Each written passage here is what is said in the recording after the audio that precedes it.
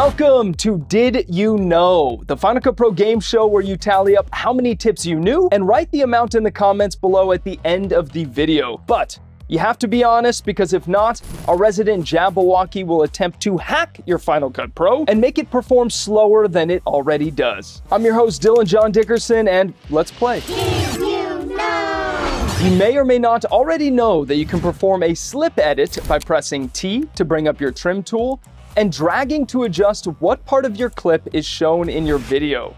But did you know that by holding Option when you're using your trim tool, you can then perform what is called a slide edit? So you can slide to the left, slide to the right. One hop this time. Right foot, left stomp. Everybody clap them hands.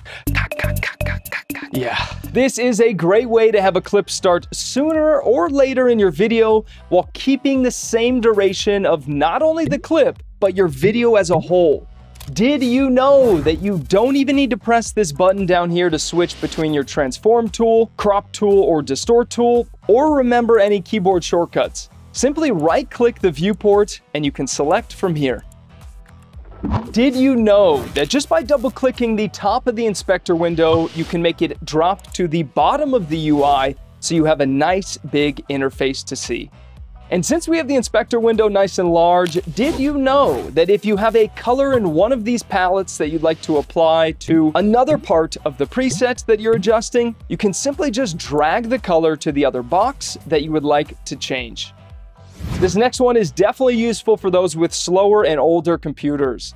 Did you know that by right-clicking your footage, going to transcode media, and creating what is called proxy media, you can create low-quality copies of your footage that'll make it easier for your computer to handle editing. After this transcoding step, you just switch your view to proxy preferred to take advantage of the much smoother playback and editing.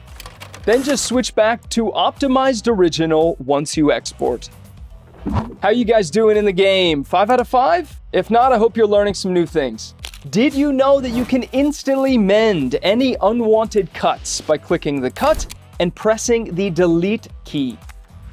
Did you know that with your color curves, you can hit this drop-down menu and change the hue to whatever you want, so you can use them to make color correction and color grading a breeze? On the same note, while this video is not sponsored, it is brought to you by those who have joined the FCP Color Grading Masterclass. The Masterclass has been getting incredible reviews, and it is not only for those who use the tools in Final Cut, but it also fully covers the plugin Color Finale 2 Pro. Whether you want to master color correction, become a pro at grading log footage, or learn to create amazing looking color grades that most people would think came from DaVinci Resolve, then this course is for you. Okay, back to the game show. Did you know that if you want to see your audio meters, you don't have to go into this menu system?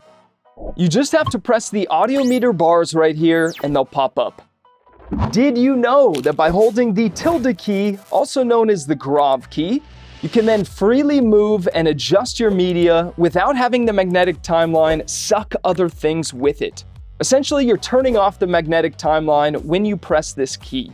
For example, if I perform a slip edit here, all the attached media on this clip moves with it. But if I hold the grav key, we're golden. And a little fun fact that doesn't count towards your overall score, if you hold the grav key and then press shift, this handy feature will stay on even when you're not pressing the button.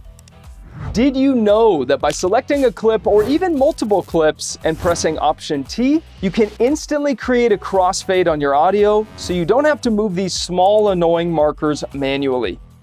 On the same note, did you know that by pressing Ctrl S with 2 clips selected and then trimming either the end of one or the start of the other, it will create a J or L cut, which can create a smooth audio transition between your clips. So a better flow of audio, if you will. Did you know that by switching to Geico, you could save over 15% or more on car insurance? Kidding, that one does not count as a point. Deduct it from your score, Steve. Did you know that if you want to reset just one parameter on, let's say, one of your color wheels, you don't press this because it resets everything, so the hue, saturation, and luma parameters. Instead, you just double-click the slider that you want to reset. Did you know that if you're unsure of which clip would fit the best in a certain spot in your video, you can just drag clips or sections of clips onto each other, hit Add to Audition, And then you can double click this icon to scroll through your options to see which one would work out best.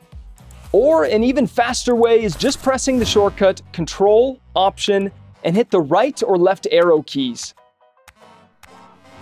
Final point. Did you know that by using your index, you can search and select for different clips, sound effects, etc., and either instantly apply effects to all of them, no matter where they are on your timeline, just by double-clicking the effect when they're selected?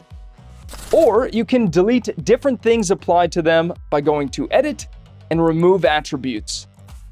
This saves you a boatload of time instead of having to manually sift through your timeline to select certain media to make adjustments. Okay, it is the final countdown, so tally up.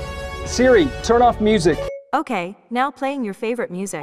You're on the phone with your girlfriend, she's upset. Tell me your honest score in the comments, and please let me know if you enjoyed this video. If so, I'll end up creating a part 2. Have a great rest of your day, guys. And subscribe to his channel.